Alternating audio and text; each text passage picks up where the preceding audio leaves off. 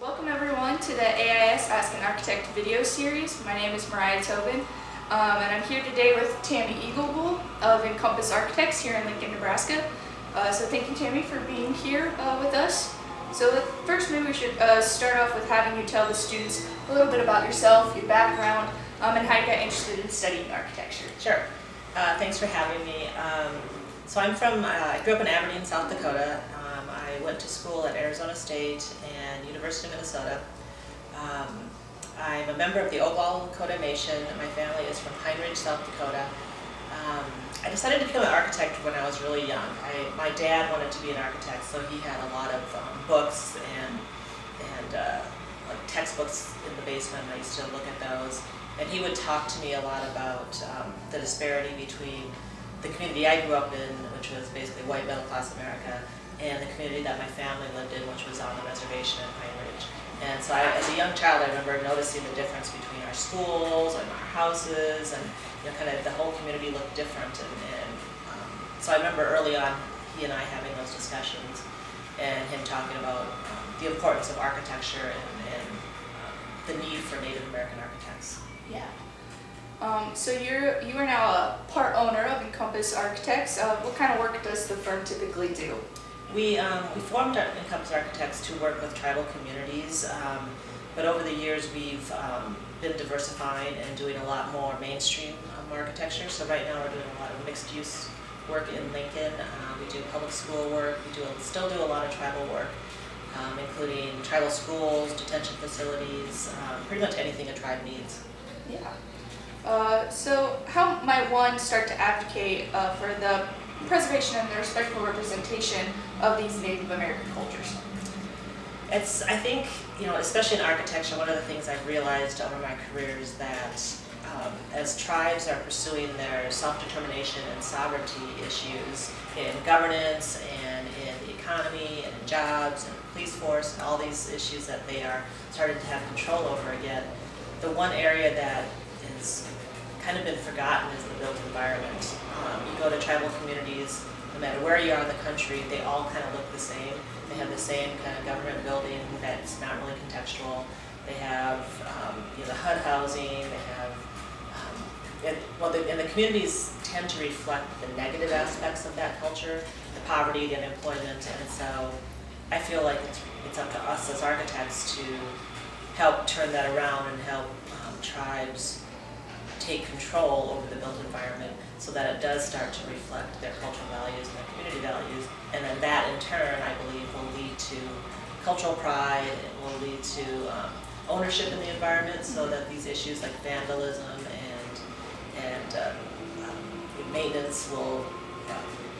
Right now, buildings get really run down because people don't really have ownership in them, and so those kind of issues I think will turn around, and that in turn will lead people to feel pride in their communities. All right, so most of our viewers here are students, so you have any good advice for students who want to try and push diversity in their education or even in their internships and in their future professions? I think it's about speaking up. I think diversity is one of those issues that people kind of give a lot of lip service to, like, oh yeah, we're for diversity, we support diversity, but what does that really mean, in practice, right? So for me, it's about each individual.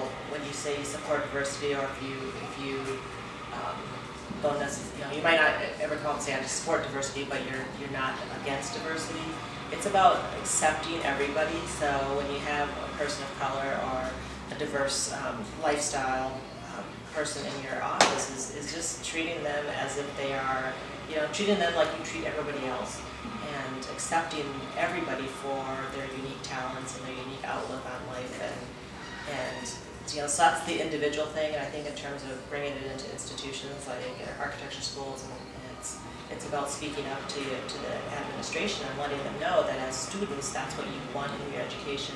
You want courses that start to address these issues. Like, one of the things that I'm always really amazed at is, on this continent, the first architects were the Native Americans and the indigenous people of North America.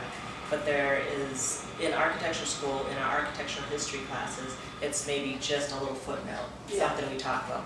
Maybe they'll mention Chapo Canyon. Yeah, mention in passing. Yeah, they'll mention it in passing, and that's a whole wealth of information that should be a separate class. Yeah. So those type of issues, like speaking up to your administration and asking for those type of courses that address these issues. Most definitely. So how has being a Native American and a woman a part of this, your Ogallala Lakota Nation, really impacted you and impacted your design work? Well, I think being just a woman in general, and it's really kind of a strong trait in Native American women, is this idea of community and working together for a greater good. In Native American communities, especially my community, it's matriarchal, so everything kind of flows from the woman's family, and the woman is seen as the head of the household and is responsible for the well-being of the family and thus the community. The other interesting thing is that in Native American societies and in my culture, Native American women were the ones who designed the structures and who took care of the structures and built the structures, and they own those structures. So they were, you could say, the first architects. Native American women. So I think that feeling of doing something for the greater good and always considering the larger impact it has in the community has affected how I do architecture. I am always concerned about what this project is going to do for the community and how it's going to affect everything else in the community. When you're doing a project in Native American communities, it's not just that project. It affects more than just that piece of land that you're putting that building on. It affects the whole community, and it's hopefully in a good way. So you always have to make sure that you're taking into account what's best for the community and not just that project. Kind of like you said, touching back on they have pride for their structures, so there's no vandalism or anything because they're proud to have that there. So we try to involve everybody. We invite the whole community to these meetings, because even though they may not work in that structure or have schools that go, or have kids who go to that school, they're going to be interested in it because it's going to have such a big impact. Yeah. So you recently kind of spoke about this at the AI National Convention. Congratulations on winning the Whitney M. Whitney M. Young Jr. It's really long. Yeah, it's a mouthful. So you spoke in New York. So how was that experience for you? It was pretty wild. I mean, as an architect, it never even enters your mind that I want to play Radio City Music Hall. Speaking at Radio City was really mind blowing. It's such a beautiful venue, and it's big, and to have it packed, and then to know, to be told, like right before I was going on stage, they told me that there was 3,000 people in an overflow situation at the convention center. Yeah. So they're like, so you're speaking to like 10,000 people? I was like, oh my God, thanks for telling me that. I was like walking on. Yeah. Maybe you should wait until it's done. Yeah. But it was pretty amazing. It was really humbling to after I was notified that I won the award, I started to do a lot of research into Whitney, and I kind of knew peripherally who he was, and I think people have heard of this award, but they don't really know who he was, and so learning about kind of his impact in the 1960s in the civil rights movement, and that he was a contemporary of Martin Luther King and Jesse Jackson and Robert F. Kennedy Jr. And in fact, he was like right in that group for all those major events that they did. But he was kind of, obviously lesser well known. Yeah. But that he had such an impact on our profession that it was really humbling to learn who he was and then to get this award. So when you're not working and traveling, which I know you do a lot of, what do you do for fun? Got any hobbies or fun books you're reading right now? I always have a few books going at the same time. I like to read true crime, like crime novels, and I like to read spy novels. I also always have like some kind of biography going. Right now I'm reading a biography on Margaret Thatcher. So I always have like a lot of and I'm also going through and reading the Lord of the Rings books. I like those movies, but reading them is a whole different thing. And so that's a little slow reading, so I always have 4 or 5 books going at the same time. I do like to travel, like for pleasure. I do travel a lot for work, but I do like to travel for pleasure, take photos. Yeah. All right, well, I think we just got one question here we'll leave our audience with. Do you have any advice for current architecture students or even high school students entering into their architectural educations? I think